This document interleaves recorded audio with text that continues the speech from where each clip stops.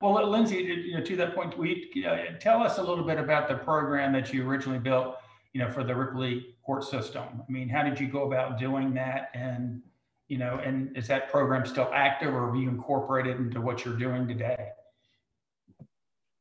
The program is active. I will say we have changed a lot. So I came from Dearborn County. I worked in a jail, and working in a jail, there is kind of a harsher approach to treatment. And once I got out of that setting, I realized we're not treating addiction, we're treating trauma.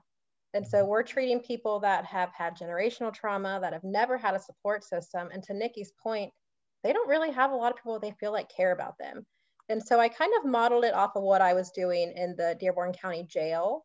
But then I started going to trainings and realized we're missing this key component of trauma. And so a big shift for our treatment is we're now much more trauma informed. We're focusing more on addressing the underlying trauma. Whereas if you go to a typical substance use program, you talk a lot about relapse prevention, people, places, and things. All that's really important.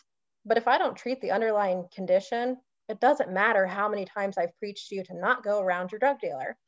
And so now we're doing some bottom-up processing, meaning we're looking at how trauma has impacted your body. We're looking at how to address that because, to your point, mental health and healthcare are the same thing. And so we're seeing these increases in autoimmune disorders or things that we cannot treat. Well, because we're not treating the issue. We missed the whole issue of trauma.